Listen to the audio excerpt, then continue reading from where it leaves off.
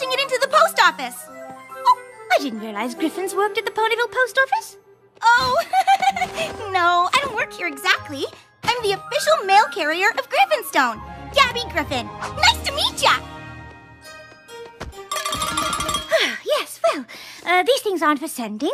They're for apologizing to Spike. Oh, Spike was just here. He went to go make us his... That's perfect. It'll give me a chance to practice.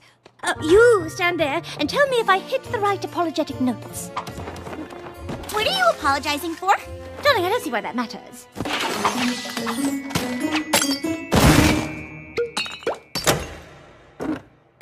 And that is why I simply cannot bear the thought of having hurt you.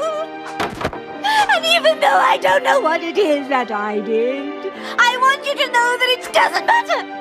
Because I am prepared to do anything to make it right. And scene.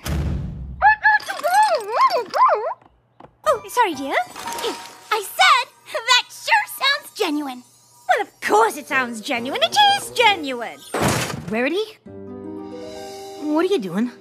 Obviously, I'm working on my apology to you, Spike. I don't know how I could be more genuine. I mean, Spike! Oh, Spike! I am so sorry. Please forgive me. You have to forgive me. I don't know what I did or why you are mad at me. Just please say you forgive me.